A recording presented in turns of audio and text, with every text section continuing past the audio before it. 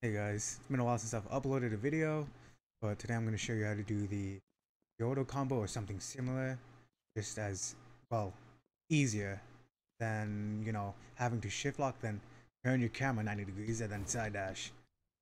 So, what you have to do is not use shift lock while in a combo.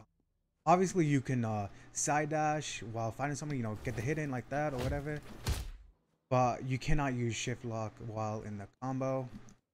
So, don't do that. And so to perform this, if you look at my screen, see the way I'm walking, I'm holding D right now, but when I side dash, it turns my character towards that direction.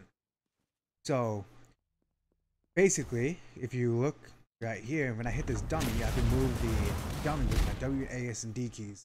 This includes lethal and hunter's grasp. So basically, you already know what we're gonna do, hopefully.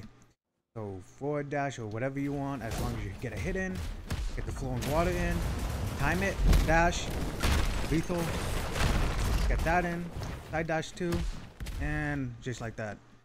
But that's about it. Yeah.